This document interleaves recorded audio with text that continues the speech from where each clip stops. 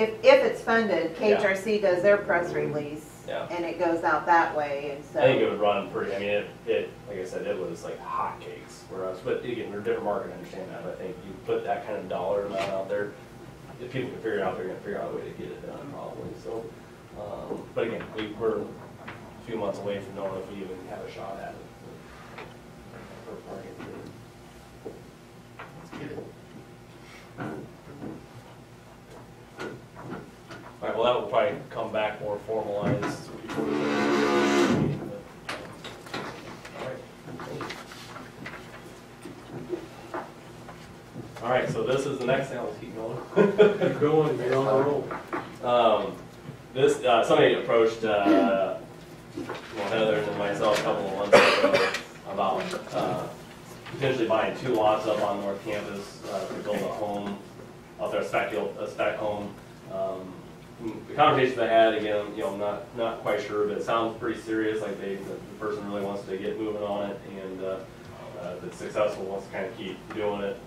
It's kind of a win-win for us, I think, because it gets some lots sold, but also gets a house where he's wanting to put it pretty front and center. I mean, it's kind of out in the middle of the development, so I think that'd be really helpful.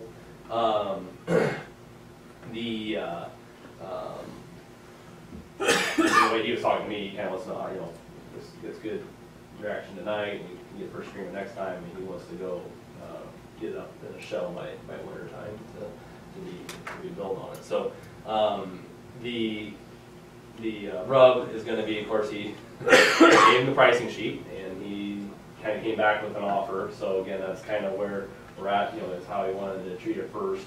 Because again, he's trying to hit certain price points, and I think that is a real battle. Is how do you share a profit, but yet still make it somewhat of an affordable new home. I think that's actually a struggle. So the kind of lots that he is looking at are these 2 right here, and they're both based on what we had approved, $10,800. Okay, so that's out the door. Everything's good to go. He has still to pay impact fees and that stuff if we build the house, but that should cover everything. Actually, including kind of talking to Ron Swarlier earlier, the last couple of days and stuff, what we had incurred for electrical costs, which were never really tacked on, but we have enough room kind of doing my math here that we're fine at that point. Problem is, basically what this person offered is $8,000 a lot. So it's a little bit lower. I tried to say, hey, if you could, maybe at 9,400, I might have a better chance of talking council into it. But again, he's trying to do the math and the numbers, and I think if it's successful and going well, he might be more apt to do that. A couple of things what my fear is with this is, of course, you put it at 8,000, that's what it's going to be. On the flip side, it's going to cost us. Just a note for the streets, is going to cost us about $18,000 in interest this year. So as we all know, the time value of money, that's also important to consider. So part of me says, hey, you can have them at 8,000 if you break ground on a house within a month. Well, we don't know how we structure this contract because we've already put that in there 40 different times. That you got to break ground in a year or 2. And that's probably hard to kind of hold people to. So that's kind of. And then, you can have it at that price, some sort of way to justify that price, but if not, then it's a higher amount, or you just say, hey, no, it's got to be that 10.8, and I can understand that too, and that makes sense. But, the $10,800 number is kind of what I figured out, extrapolated out, throwing out the initial ones we did on the Rex roads on that kind of side street, because they're kind of an anomaly. I think everybody else has paid really close to about that 85 cents a square foot of the price, assessments and everything. So the only way I see to structure that to incentivize, I haven't talked to Jason about that, yeah, to incentivize that would be if you choose a price lower than the 10.8, you contract for that. But if they don't build within a month, 2 months, then they've got to pay the difference, and then their price is 10.8. Then you've sold your lot, you get all your money. They don't build, they don't build. And you set a precedent of, hey, if you are if you're that motivated that quick, we'll Right. sell them to you cheaper. You know, yeah, get them out the door for us and that kind of thing. So I don't, it's, Because, I mean, we don't lose any money selling at 10.8. I mean, they're not ours, they're off our hands. What stops the next guy from saying, oh, I'll give you 7.5? Buy two of them. well, You know, we're gonna get into a bidding war and, well, it doesn't stop anybody from doing that. What stops them is if you guys approve it or not. You know, but I think that's, your point is right, and it's the same point I'm saying, is at 8, you know that's kind of gonna be the deal. right. But on the flip side, I think that's why if we could put some teeth in it to say, hey, the only reason we sold at 8 is because this guy, everybody else we sold to has sat on and we haven't done, you know, which is fine, it's the economy in the market, I get it, I'm not blaming those things, I'm just saying, like, that's the only thing I can think of to try to give some sort of justification to So selling cheap. to pair it back to you, what the choice is it a fixed price or is it a negotiable price? The 10A is basically the question you're asking, right? Well, yeah, I mean, yeah, exactly, I guess, yeah, you're right, that's the price we said it should be, but again, we're trying to move lots. Yeah, I can't see you going that route. You know, we'll give it to you at 8, you promise to start, you know, Katie said, you start building in 2 months, we'll give them to you. But, Yeah. and if we can enforce that, you know, if they don't build for a year or 2 years, then that price goes up. I mean, the way to enforce it is if they don't pay, is you have to go to court. But that's how you enforce anything. So, Yeah. Right, yeah, it's but tough. I don't see how else you put teeth into that. Yeah. But the problem is, you know, it's a buyer's market right now. The other ones, what we did was they lost their options. And so they lost out on the opportunity To buy more. to buy more. But as it turns out, they're not that hot of a commodity. So then you can put in there X number of days, you have to show us that you're doing something wrong.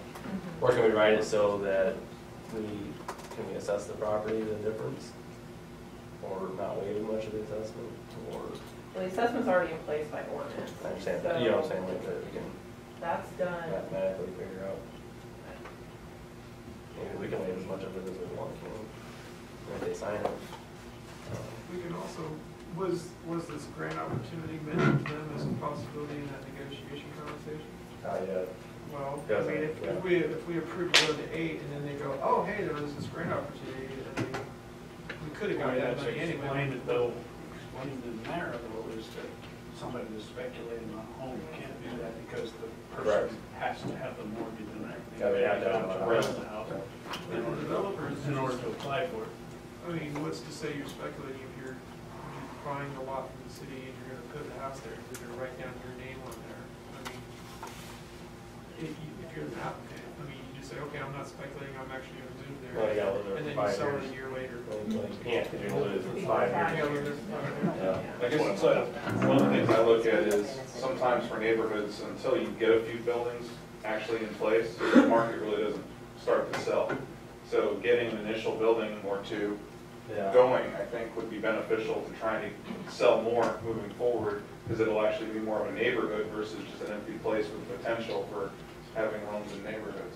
I crunched the numbers here, looking at 64 cents a foot, basically, compared to what you said, 80, 85, I'm sorry, you said 85, so, and even the 74, so you're talking 20 cents per foot less approximately.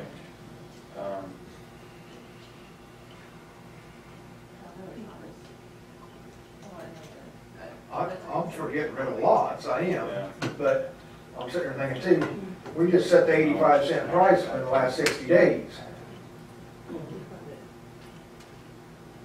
I mean, I kinda hate to all of a sudden just open the door up for, I guess the reason I'm looking to say yes is because I would like to encourage and see buildings start to go up there.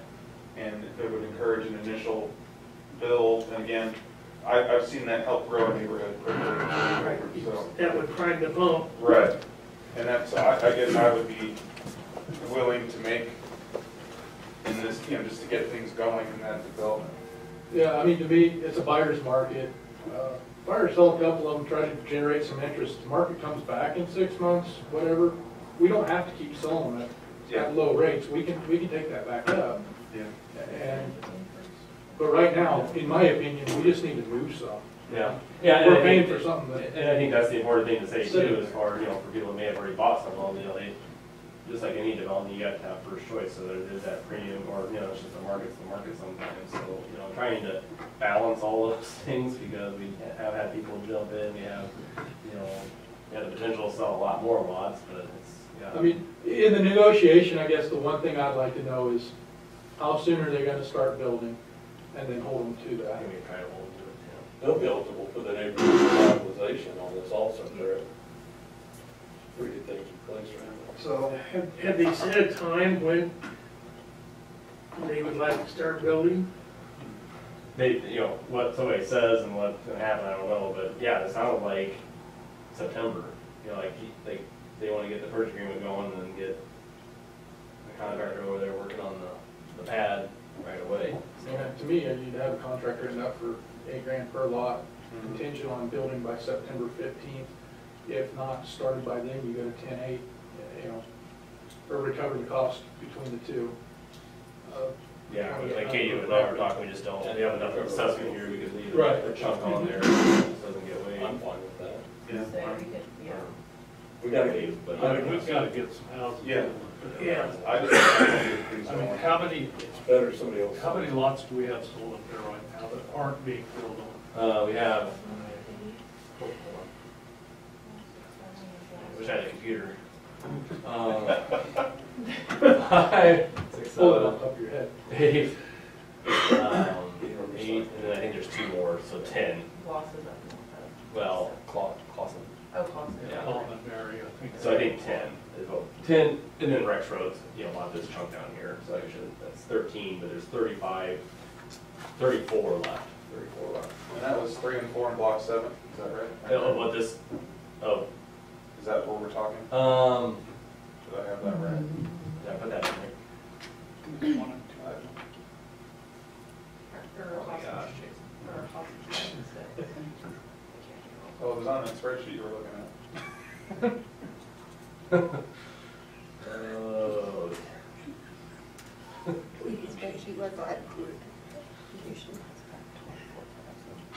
Yeah, 3 and 4, block 7 is the 2, yeah, so those two on okay, that top. yeah, I don't remember.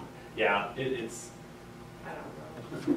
That's what you said it was. well, something in my mind is, I think it was, Or- block 7, 4, and 3 are Clausen's. I think so. And then I think this individual is up in the block 4 area. I think he was looking at 5 and 6, or 4 and 3, and then wanting to buy, 4 and 3, and if that goes low, buy 2 and 1.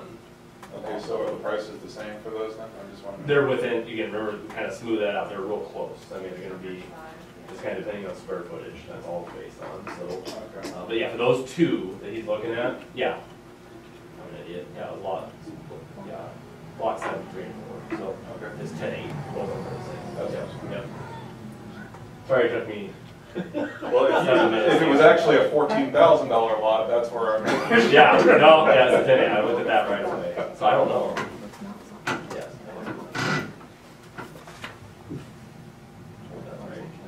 Well, based on the numbers presented, Yeah, I would be I know, okay pretty with well, moving so. forward with the 8,000, as long as it is the 2, 10, 8, Yeah. not There's something time. greater They have than. block 1 and 2. So 3 and 4. sometimes you think you're going It is crazy. block 7. Yeah, they have 1 and 2 already, so. Clausen's had 1 and 2, so we're looking Yeah, at. yeah. Does anybody have a problem with doing this? No? We gotta get something going over there. I mean, So I'd say that's, yeah. full steam ahead. I mean, I can see where Tony's coming from, you know, but I also think that, you know, if they're willing to make a commitment to start within 60 days, I mean, that's worth something to us to get 2 lots over But this economy will turn around. And then that'll help there. everybody. Yeah, houses started up there, Especially especially with new Let's construction. get building. as Lord. Maybe it'll spur something. All of it was a positive response. Yeah. All right, well, I think I Okay. have an idea of how to engage with had a question for you. This is pertaining to our farm ground out there. Yeah. Weren't they supposed to have those trees that they dozed out, cleaned up? I suppose. Was there a timeline on that? Yeah, I think we had like 3 months or 90 something. Way past, yeah. Okay, I just think we need to follow it.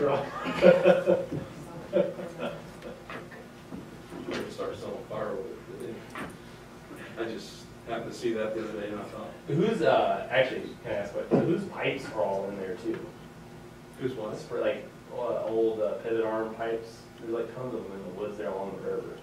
I think those were. So it looks like on the Google Earth that there used to be Their a. irrigation pipe. Probably previous guys who farmed that. I was wondering, because They used to flood irrigate part of that. Okay, there used to be a smaller pivot in there with light from the Google Earth.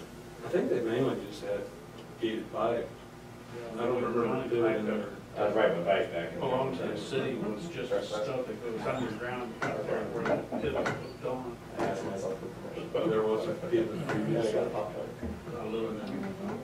That gated pipe is what they, Yeah. that 10 acres that we bought. Okay. They flooded I just noticed it was that. sitting back there too.